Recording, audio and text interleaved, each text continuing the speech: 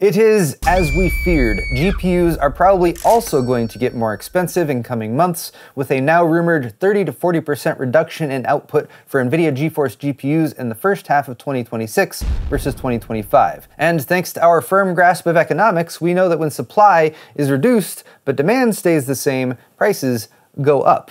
The price hikes are per rumors from the BenchLife and Board Channel's websites over in China, where early industry news often crops up, so while unofficial, it does track with market trends. The reason is memory shortages due to outsized AI demand, and the first GPUs to see reduced output will apparently be the RTX 5060 Ti 16GB and RTX 5070 Ti 16GB, both of which, thankfully have more expensive options that Nvidia likely hopes will be your alternative, the RTX 5070 with only 12GB of VRAM, or the 16GB RTX 5080, which rarely sells for its $1,000 MSRP.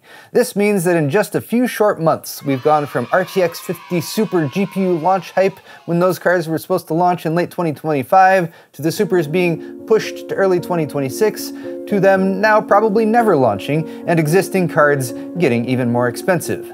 Thanks, AI.